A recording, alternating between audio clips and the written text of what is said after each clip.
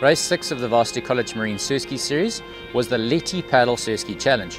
Lettie Paddle is a paddling charity started by Danica Bartho, aimed at helping and supporting paddlers affected by cancer in our community. Lettie Paddle came about when a very close friend of mine, Nikki Haynes, who's known as Lettie, was diagnosed with cancer. She inspired me, and she's inspired so many other people, so I wanted to do something for her. The paddle from Richards Bay to Durban was 162 kilometers. It was over 4 days, and each day was split up into an average of 40 kilometers. Managed to raise about 150,000 Rand to pay for her medical bills. The timing was just right because her medical aid ran out literally the week before I started the paddle. The conditions weren't easy. The surf was big, the wind was howling. We went downwind, but on the last day it was one of the biggest downwinds I've ever been in my life, and to tell you the truth, it was terrifying. You know, I don't think many people finished the race feeling thrilled. You know, they were just grateful to hit the beach alive.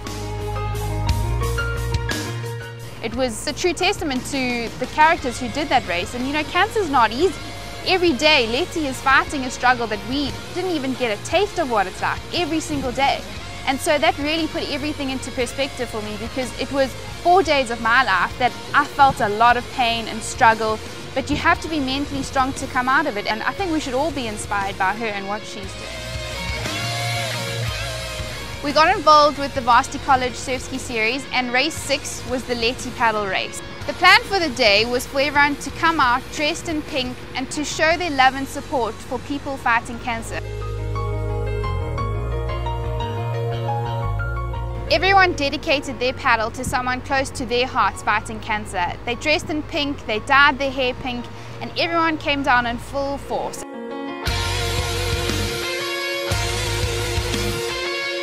The northeast was howling, there were blue bottles, you know, it really wasn't easy. The surf was massive, and people still came down with smiles on their faces, their pink outfits on, and they were just so committed to showing their support for people out there struggling with cancer. I am so grateful to have been a part of that, and to be able to just create a bit of awareness through our sport. The paddling community is very tightly knit, and for everyone to come together and show their support for one another is just a beautiful thing. The future of Lettie Paddle it's more than just about Lettie. It's just about getting people out there, showing support for one another, and just creating a movement of appreciation for life, for your health, your vitality and your mobility. And when the opportunity comes to do something for someone close to your heart fighting cancer, do it. And if we can be inspired by those people and do great things, we can inspire them in return to keep fighting, because cancer can be beaten if you believe in yourself. And having others believe in you is some of the strength that money can't buy.